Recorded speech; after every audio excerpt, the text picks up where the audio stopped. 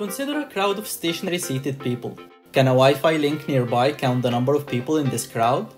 This is a very challenging problem due to the lack of measured body motion. We observe that while people are stationary, they engage in small in-place body movements called fidgets. We propose that the aggregate fidgeting of a crowd, which can be extracted from Wi-Fi measurements, carries information on the total number of people. As an example for this crowd, we can see their individual fidget sequences as a function of time on the right. We can also see the aggregate fidget process that results from the superposition of the individual fidget sequences. We define a crowd fidgeting period as a time period where at least one person is fidgeting, and the crowd silent period as a time period where no one is fidgeting. This aggregate fidget process is what the Wi-Fi link will measure. But how can we extract the number of people from these crowd fidgeting and silent periods? Our key observation is that this problem resembles an old queuing theory problem. Consider an MG infinity queue. The busy and idle periods of this queue resemble our crowd fidgeting and silent periods.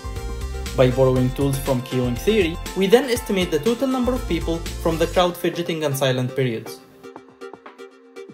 We extensively tested our approach with 47 experiments where up to 10 people are engaged in different activities.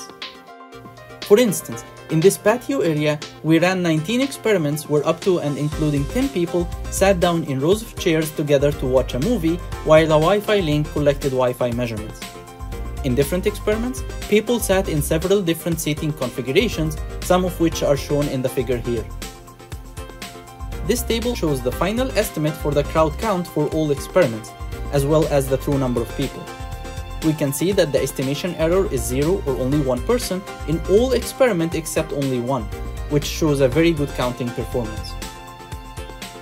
In this indoor apartment, we ran 4 experiments where 4 people sat together in different seating configurations to watch a lecture. We can see that the counting error is 0 or only one person in all experiments in this indoor area. In this covered area on the right, we ran 4 experiments where 8 or 10 people sat in different seating configurations while engaged in a reading activity. We can see that the counting error is 0 or only one person in all experiments in this area as well. Finally, in this location, we placed the Wi-Fi link behind the wall to show that our method can still detect the crowd fidgeting data and consequently count the number of people even through walls. We ran 20 experiments where up to and including 10 people seated in different configurations were engaged in either reading or watching a documentary. In this setting, we get a counting error of 0 or only one person in 18 out of the 20 experiments, showing a very good counting performance even in through-wall scenarios. See the paper for more details and results.